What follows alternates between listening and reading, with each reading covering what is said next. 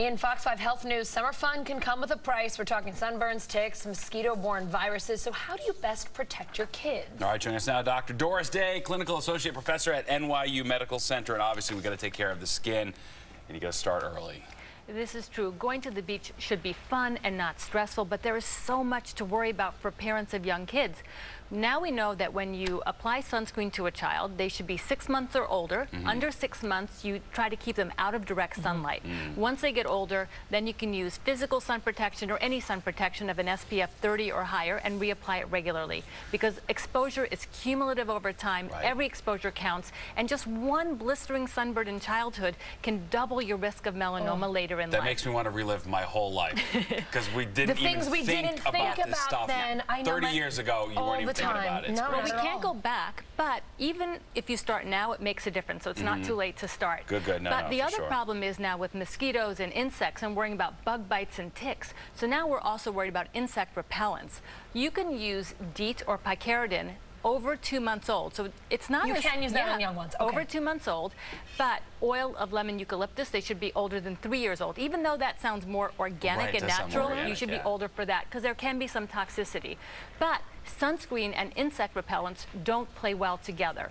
What happens is that the insect repellent can make the sunscreen up to 30% less effective, so you have to apply it more often. And if you apply them at the same time, the sunscreen will make the insect repellent stronger and absorb better into the skin. So you need to give it 5 to 10 minutes. You put your sunscreen on, wait 10 minutes, then the insect repellent. And for children, you can use 10 to 30% only on areas that they really need.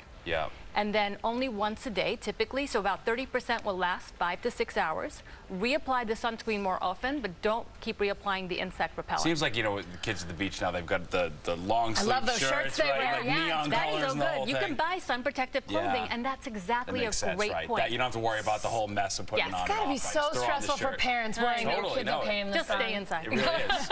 All right, well, we've got some great news here, too, about the health benefits of watermelon. Experts say, despite the misconception that it's mostly sugar and water, which is what I thought, I figured this was the emptiest calories on Earth. It's actually packed with nutrients. And I mean, what on earth is better than watermelon in the summer? It is so good. When you're hot from a run or just being outdoors by the pool, a bite with your sunscreen. Nothing more delicious than an ice-cold slice of watermelon. And the great news is that about 1 cup of diced watermelon only has about 45 calories. It has antioxidants, vitamin A, C, B, potassium, and lycopene.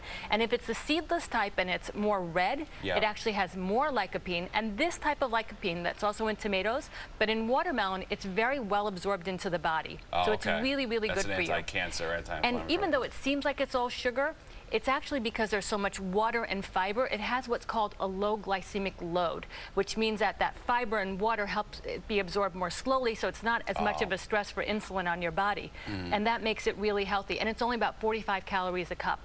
So it's a great, it's making my mouth water.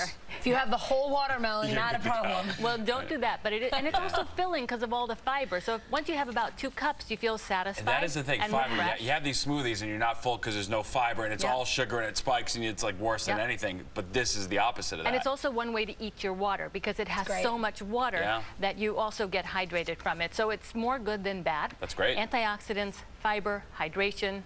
Good for you. Love it. Enjoy it. Good. Finally something from our youth not being taken from us as we get older. Thank you, Dr. Day, for that. Happy 4th. All right, so right now